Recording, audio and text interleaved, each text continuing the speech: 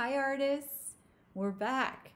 We've been really busy these past weeks learning about color, line, texture, form, and space. And today we are going to cover the last of the 7 art elements, the element of value. Value is one of the 7 art elements. And value deals with the lightness or darkness of a color. It can also be created when a light source shines upon an object and creates a highlight. It can also form shadows and also help that object cast shadows. In two-dimensional art, value can help give a shape the illusion of mass or volume. Or it can give an entire composition a sense of lighting and depth. Let's look at these shapes that were drawn and then shaded to look like 3D forms. This use of shading to darken certain edges and areas shows us an example of value, as the white that is left from the paper color now represents a highlight, or suggests a source of light is present. Value can be represented in black and white through varying degrees of grays to transition from light to dark. But value can also have color. We would call this chromatic value. And this means that varying amounts of black and white can be added to a color to make a range of tints and shades.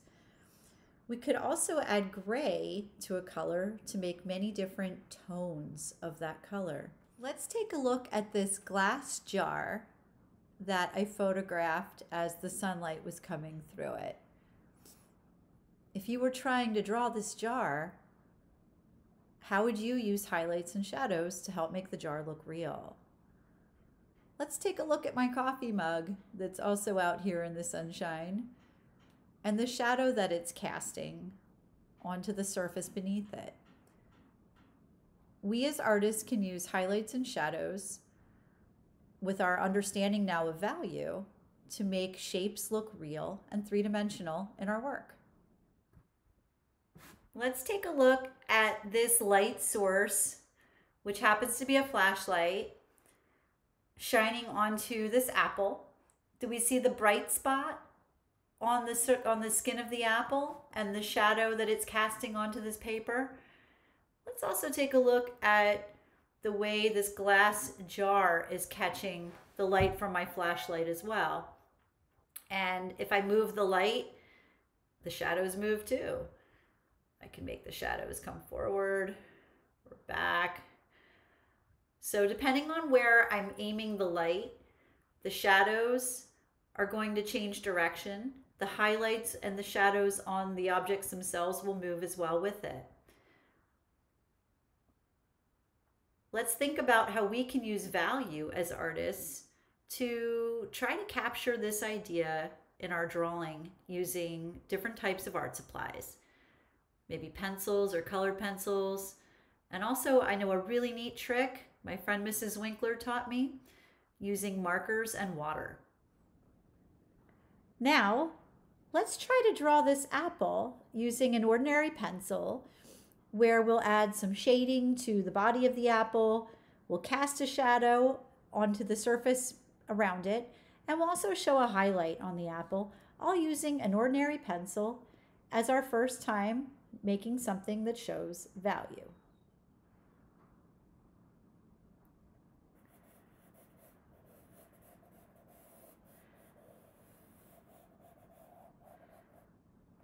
First, you should start with the outside sketch of your shape.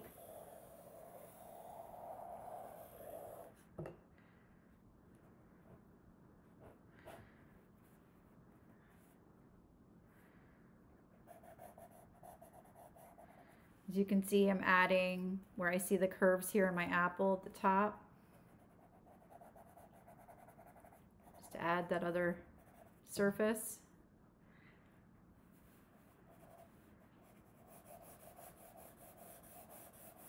as I apply shading to create this idea of value, it's important to go, to move your pencil or whatever you're drawing with in the direction of the shape you are representing. For example, for this curved, very curved apple, my lines should also curve to help communicate that this is in fact a spherical object and not flat. So therefore, all of my shading lines should go run all the way from the top down to the bottom and follow the shape of my form.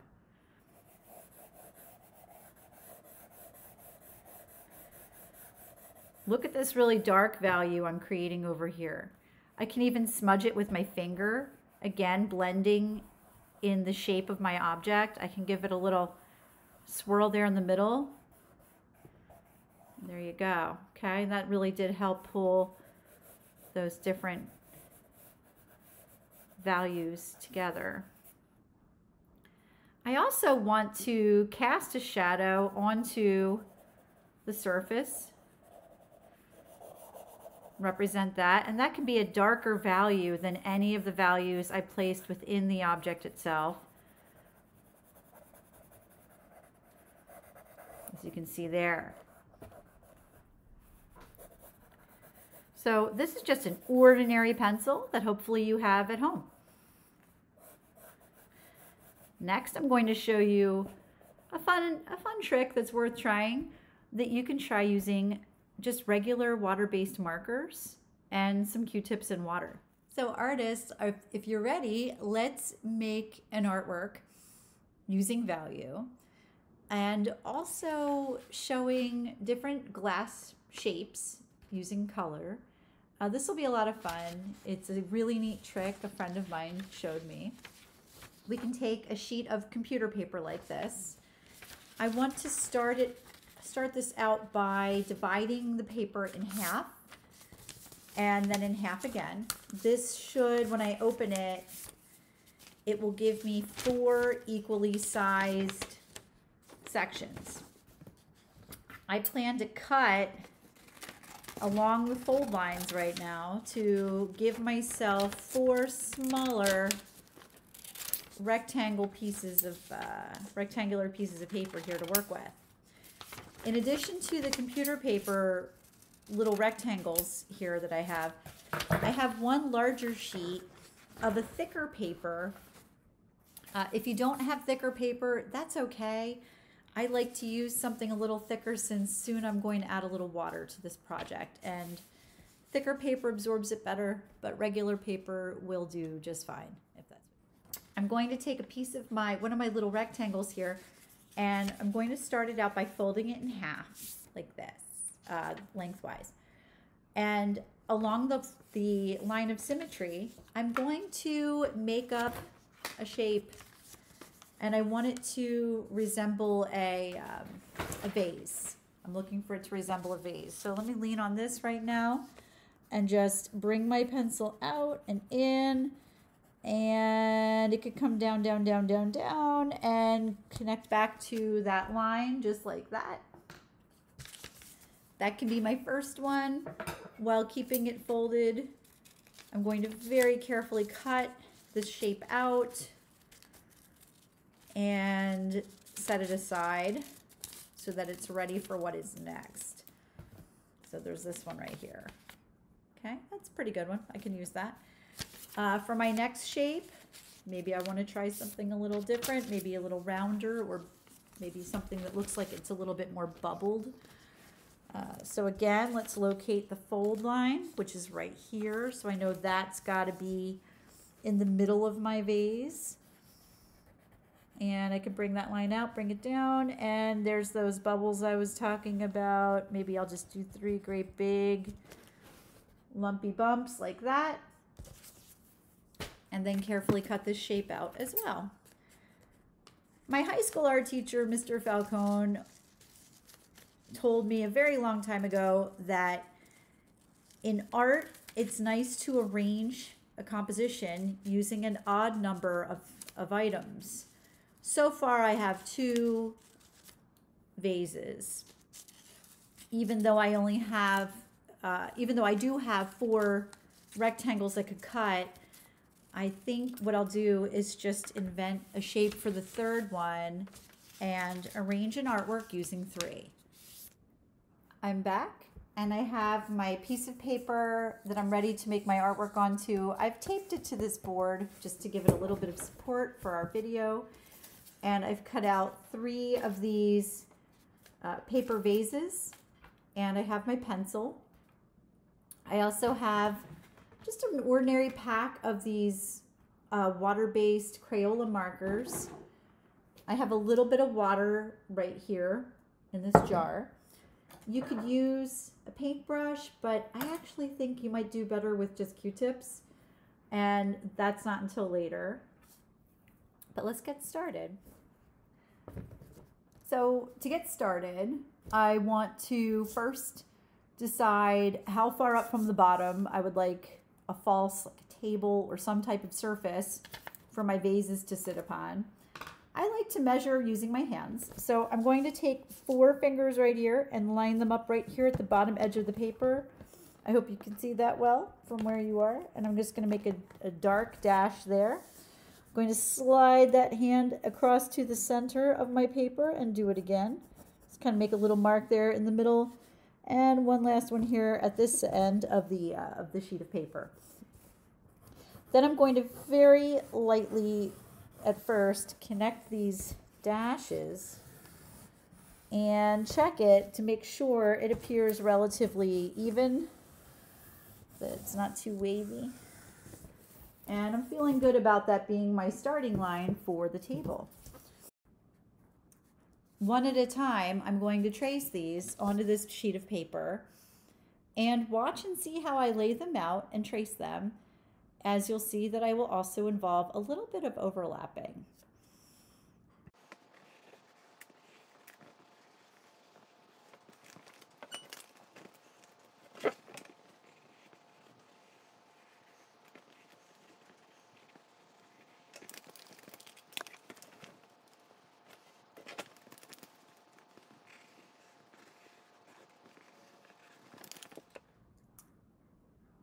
Now you can have some fun with markers. So I've found some water-based Crayola markers.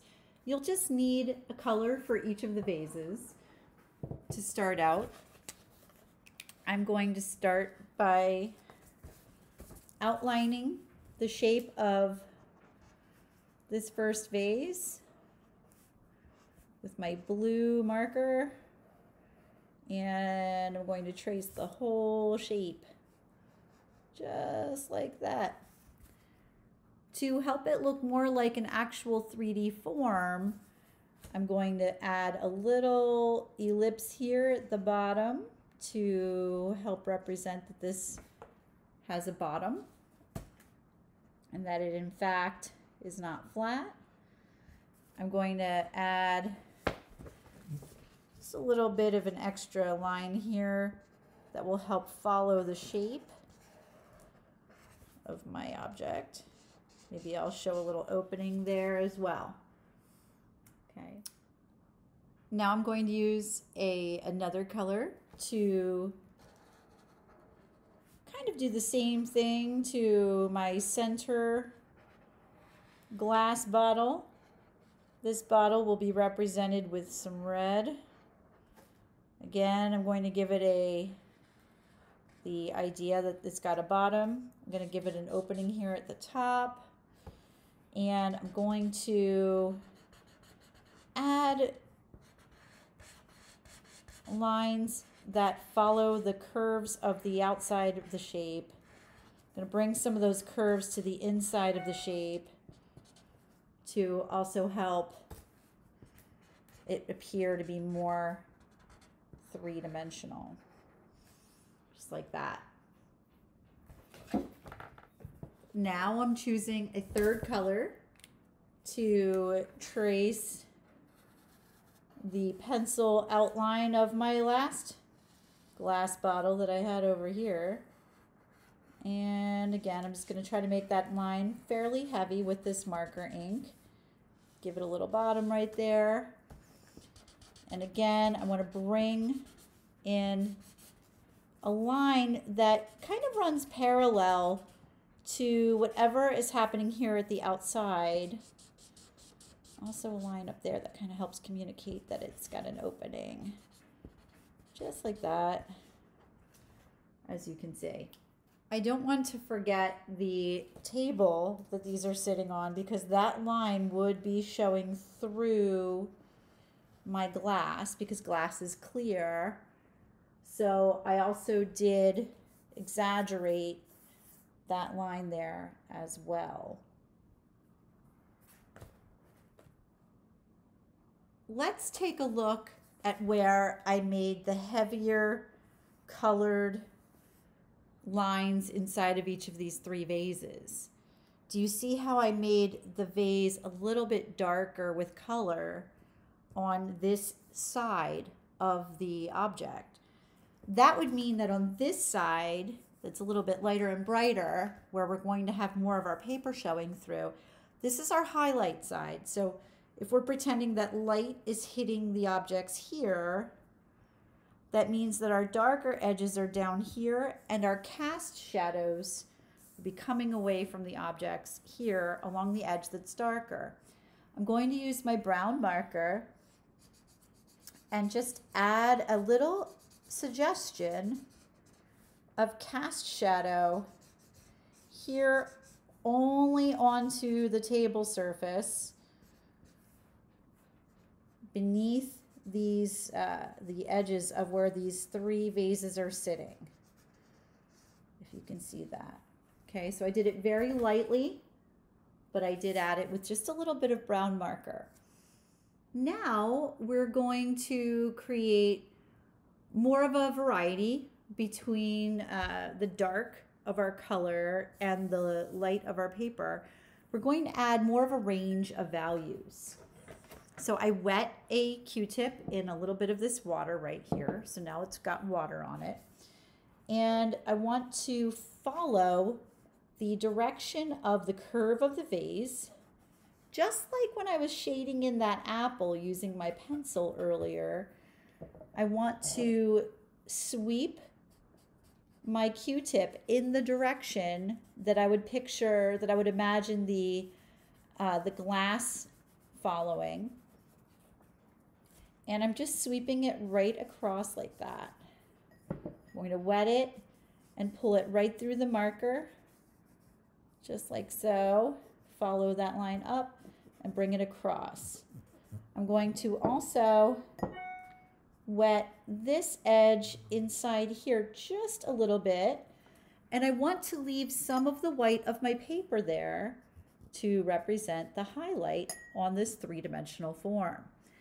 I'm going to flip my Q-tip over to the other side and just very carefully get in there with my shadow that this vase is casting and just soften the effect of that.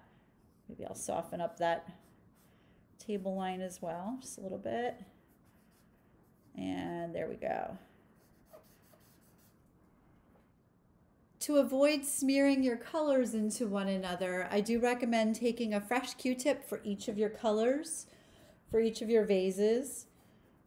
I wouldn't want to pull the brown I used there into this red vase.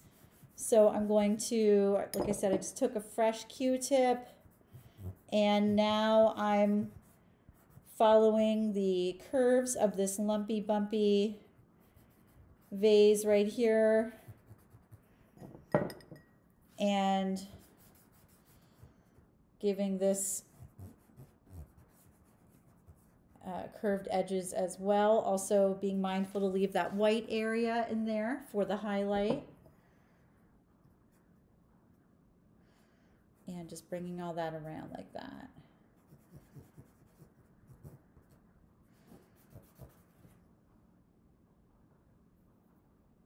For my last vase, again, another Q-tip, and I'm going to wet it just with a little bit of water. I'm going to follow that opening up there. I'm going to bring it on down And because these are colored see-through glass, where they overlap, it's okay to show the other color through it. In fact, it just helps with the effect that we're going for here. And we're just going to wet that Q-tip and bring this on down. Again, I want to follow the idea of the shape of this vase, leaving just some white, meaning I don't need to fill in all of it with my Q-tip. I want to leave just some of it there to show that this object is not flat. And there we go. Just going to give it some highlight there. And there we have it. If I want to add more shadows on the ground or more color in the vases themselves, I could. But right now, for now, I feel like I'm pretty happy with this. I hope that you try this trick, and I hope you try it using different colors that you like with your markers, because each color will expand to so many neat values to check out as you water down the color and make this effect. I hope you had fun making art with me today and learning about value. And if you make any artwork at home, please, please, please take a picture of it and email it to me or your art teacher, because we love seeing this stuff. I miss all of you, and I hope you're well, and I hope to hear from you soon. Oh, good, you're still here. If you want to have more fun showing glass objects with markers, where you wouldn't have a table involved to have that line running through it, and just wanted to show the overlapping of the colors and the shapes, this could be something fun you could try as well. Just make your vase tracers or your bottle tracers by folding your paper in half to create those symmetrical objects as we went over together before. So keep that part. And then after outlining the shape of your object,